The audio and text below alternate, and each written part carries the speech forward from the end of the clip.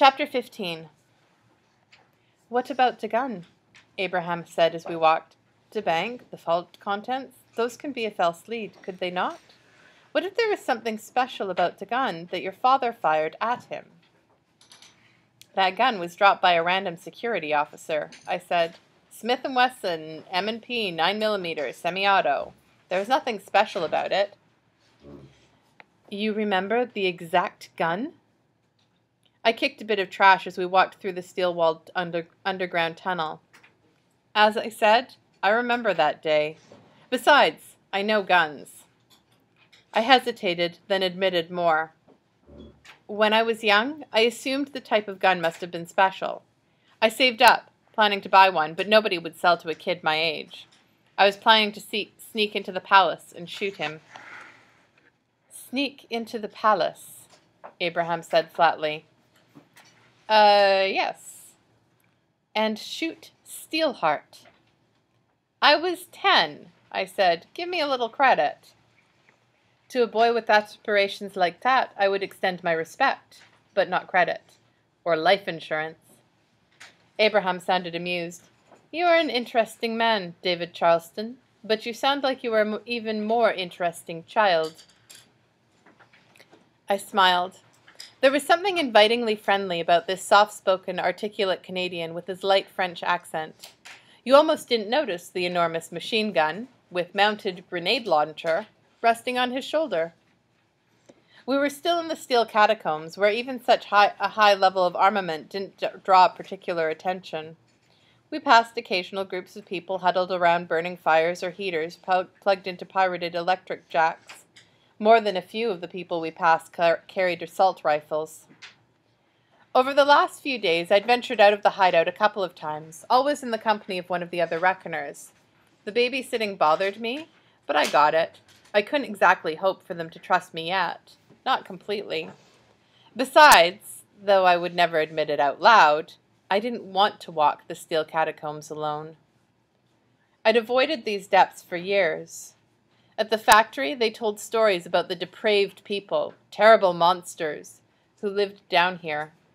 Gangs that literally fed on the foolish who wandered into forgotten hallways, killing them and feasting on their flesh. Murderers, criminals, addicts. Not the normal sort of criminals and addicts we had up above, either. Specially depraved ones. Perhaps those were exaggerations. The people we passed did seem dangerous, but more in a hostile way, not in an insane way. They watched with grim expressions and eyes that tracked your every movement until you passed out of their view. These people wanted to be alone. They were the outcasts of outcasts. Why does he let them live down here? I asked as we passed another group. Megan didn't respond. She was walking ahead of us, keeping to herself. But Abraham glanced over his shoulder, looking toward the firelight and the line of people who had stepped up to make sure we left. There will always be people like them, Abraham said. Steelheart knows it. Tia, she thinks he made this place for them, so he would know where they were. It is useful to know where your outcasts are gathering. Better the ones you know about than the ones you cannot anticipate. That made me uncomfortable. I'd thought we were completely out of Steelheart's view down here. Perhaps this place wasn't as safe as I'd assumed. You cannot keep all men confined all of the time, Abraham said, not without creating a strong prison. So instead, you allow some measure of freedom for those who really, really want it. That way, they do not become rebels, if you do it right. He did it wrong with us, I said softly. Yes, indeed he did. I kept glancing back as we walked. I couldn't shake the worry that some of those in the catacombs would attack us. They never did, though. I started as I realized at that moment that some of them were following us. Abraham, I said softly, they're following. Yes, he said calmly. There are some waiting for us ahead, too. In front of us, the tunnel narrowed. Sure enough, a group of shadowed figures were standing there, waiting. They wore the mismatched cast-off clothing common to many catacombers, and they carried old rifles and pistols wrapped in leather, The types of guns that probably only worked one day out of 2 and had been carried by a dozen different people over the last 10 years. The 3 of us stopped walking, and the group behind caught up, boxing us in. I couldn't see their faces. None carried mobiles, and it was dark without their glow. "That's some nice equipment, friend," said one of the figures in the group in front of us. Nobody made any overtly hostile moves. They held their weapons with the barrels pointed to the sides.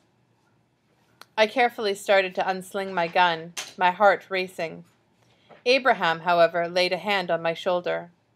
He carried his massive machine gun in the other hand, barrel pointed upward, and wore one of the reckoner jackets, like Megan, though his was grey and white, with a high collar and several pockets, while hers was standard brown leather. They always wore their jackets when they left the hideout. I'd never seen one work, and I didn't know how much protection they could realistically offer. "Be still," Abraham said to me. "But I will deal with this," he said, his voice perfectly calm as he took a step forward. Megan stepped up beside me, hand on the holster of her pistol. She didn't look any calmer than I was, both of us trying to watch the people ahead and behind us at once. "You like our equipment?" Abraham said politely. "You should leave the guns," the thug said. "Continue on." "This would not make any sense," Abraham said. "If I have weapons that you want, the implication is that my firepower is greater than yours. If we were to fight, you would lose. You see? Your intimidation, it does not work." "There are more of us than you, friend," the guy said softly. "And we're ready to die. Are you?" I felt a chill at the back of my neck. No, these weren't the murderers I had been led to believe lived down here. They were something more dangerous, like a pack of wolves. I could see it in them now, in the way they moved, in the way the groups of them had watched us pass. These were outcasts, but outcasts who had banded together to become one. They no longer lived as individuals, but as a group. And for this group, guns like the ones Abraham and Megan carried would increase their chances of survival. They'd take them, even if it meant losing some of their numbers. It looked to be about a dozen men and women against just 3, and we were surrounded. They were terrible odds. I itched to lower my rifle and start shooting. "You didn't ambush us," Abraham pointed out. "You hoped to be able to end this without death." The thieves didn't reply. "It is very kind of you to offer us this chance," Abraham said, nodding to them. There was a strange sincerity to Abraham. From another person, words like those might have sounded condescending or sarcastic, but from him they sounded genuine.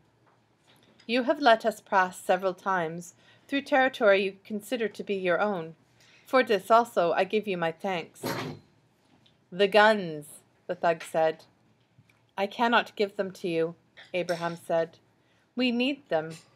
Beyond this, if we were to give them to you, it would go poorly for you and yours. Others would see them and desire them. Other gangs would seek to take them from you, as you have sought to take them from us." "That isn't for you to decide." "Perhaps not. However, in respect of the honor you have shown us, I will offer you a deal. A duel, between you and me. Only one man need to be shot. If we win, you will leave us be, and allow us to pass freely through this area in future.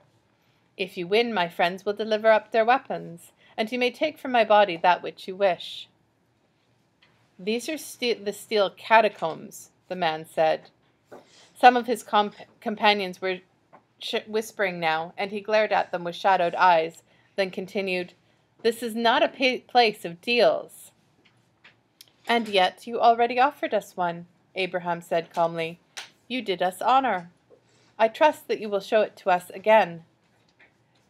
It didn't seem to be about honor to me. They hadn't ambushed us because they were afraid of us. They wanted the weapons, but they didn't want to fight. They aimed to intimidate us instead. The lead thug, however, finally nodded. "Fine," he said. "A deal." Then he quickly raised his rifle and fired. The bullet hit Abraham right in the chest. I jumped, cursing as I scrambled for my gun. But Abraham didn't fall. He didn't even twitch. 2 more shots cracked in the narrow tunnel, bullets hitting him, one in the leg, one in the shoulder. Ignoring his powerful machine gun, he calmly reached to his side and took his handgun out of its holster, then shot the thug in the thigh. The man cried out, dropping his battered rifle and collapsing, holding his wounded leg. Most of the others seemed too shocked to respond, though a few lowered their weapons nervously. Abraham casually reholstered his pistol. I felt sweat trickle down my brow. The jacket seemed to be doing its job and doing it better than I'd assumed. But I didn't have one of those things yet. If the other thugs opened fire... Abraham handed his machine gun to Megan, then walked forward and knelt beside the fallen thug. "Place pressure here, please," he said in a friendly tone, positioning the man's hand on his thigh. "There, very good. Now, if you don't mind, I'll bandage the wound. I shot you where the bullet could pass through the muscle, so it wouldn't get lodged inside." The thug groaned at the pain as Abraham took out a bandage and wrapped the leg. "You cannot kill us, friend," Abraham continued, speaking more softly. "We are not what you taught us to be. Do you understand?" The thug nodded vigorously. "It would be wise to be our allies, do you not think?" "Yes," the thug said. "Wonderful," Abraham replied, tying the bandage tight. "Change that twice a day. Use boiled bandages." "Yes." "Good." Abraham stood and took his gun back and turned to the rest of the thugs' group. "Thank you for letting us pass," he said to the others. They looked confused, but parted, creating a path for us. Abraham walked forward, and we followed in a hurry. I looked over my shoulder as the rest of the gang gathered around their fallen leader. "That was amazing," I said as we got farther away. "No, it was a group of frightened people, defending what little they can lay claim to, their reputation. I feel bad for them." "They shot you 3 times. "I gave them permission." "Only after they threatened us." "And only after we violated their territory," Abraham said. He handed his machine gun to Megan again, then took off his jacket as he walked. I could see that one of the bullets had penetrated it. Blood was seeping out around a hole in his shirt. "The jacket didn't stop them all?" "They aren't perfect," Megan said as Abraham took off the shirt. "Mine fails all the time." We stopped as Abraham cleaned the wound with a handkerchief, then pulled out a little shard of metal. It was all that was left of the bullet, which apparently had disintegrated upon hitting his jacket. Only one little shard had made it through to his skin. "What if he'd shot you in the face?" I asked. "The jackets hide an advanced shielding device," Abraham said. "It isn't the jacket itself that protects, really, but the field the jacket extends. It offers some protection for the entire body, an invisible barrier to resist force." "What? Really? That's amazing." "Yes." Abraham hesitated, then pulled his shirt back on. "It probably would not have stopped a bullet to the face, however, so I am fortunate they did not choose to shoot me there." "As I said," Megan interjected, "they are far from perfect." She seemed annoyed with Abraham. "The shield works better with things like falls and crashes. Bullets are so small and hit with so much velocity, the shields overload quickly. Any of those shots could have killed you, Abraham." "But they did not." "You still could have been hurt." Megan's voice was stern. "I was hurt." She rolled her eyes. "You could have been hurt worse." "Orte could have opened fire," he said, "and killed us all. It was a gamble that worked. Besides, I believe they now think we are epics." "I almost thought you were one," I admitted. "Normally we keep this technology hidden," Abraham said, putting on his jacket again. "People cannot wonder whether the Reckoners are epics. It would undermine what we stand for. However, in this case, I believe it will go well for us. Your plan calls for there to be rumors of new epics in the city, working against Steelheart. These men will hopefully spread that rumor." "I guess," I said. It was a good move, Abraham, but sparks! For a moment I thought we were all dead. People rarely want to kill, David, Abraham said calmly. It's not basic to the makeup of the healthy human mind. In most situations, they will go to great lengths to avoid killing. Remember that, and it will help you. I've seen a lot of people kill, I replied. Yes, and that will tell you something. Either they felt they had no choice, in which case, if you could give them another choice, they would have likely taken it, or they were not of healthy mind. And epics? Abraham reached to his neck and fingered the small silver necklace he wore there. Epics are not human. I nodded. With that, I agreed. I believe our conversation was interrupted, Abraham said, taking his gun from Megan and casually resting it on his shoulders as we walked onward. How did Steelheart get wounded? It could have been the weapon your father used. You never tried your brave plan of finding an identical gun, then doing, what was it you said? Sneaking into Steelheart's palace and shooting him? No, I didn't get to try it, I said, blushing. I came to my senses. I don't think it was the gun, though. M&P 9mm aren't that uncommon. Someone's got to have tried shooting him with one. Besides, I've never heard of an epic whose weakness was being shot by a specific caliber of bullet or make of gun. Perhaps, Abraham said, but many epic weaknesses do not make sense. It could have had something to do with that specific gun manufacturer. Or instead, it could have had something to do with the composition of the bullet. Many epics are weak to specific alloys. True, I admitted, but what would be different about that particular bullet that wasn't the same for all the others fired at him? I don't know, Abraham said, but it is worth considering. What do you think caused his weakness? Something in the vault, like Tia thinks, I said, with only a small measure of confidence. Either that or something about the situation. Maybe my father's specific age let him get through.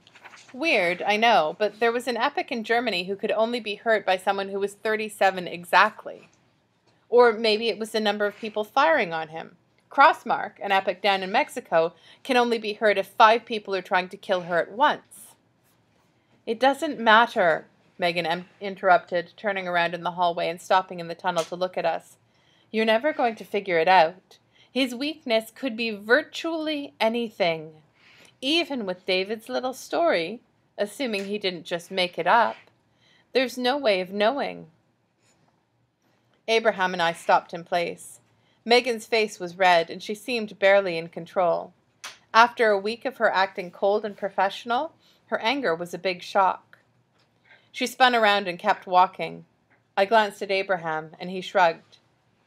We continued on, but our conversation died. Megan quickened her pace when Abraham tried to catch up to her, and so we just left her to it. Both she and Abraham had been given directions to the weapons merchant, so she could guide us just as well as he could.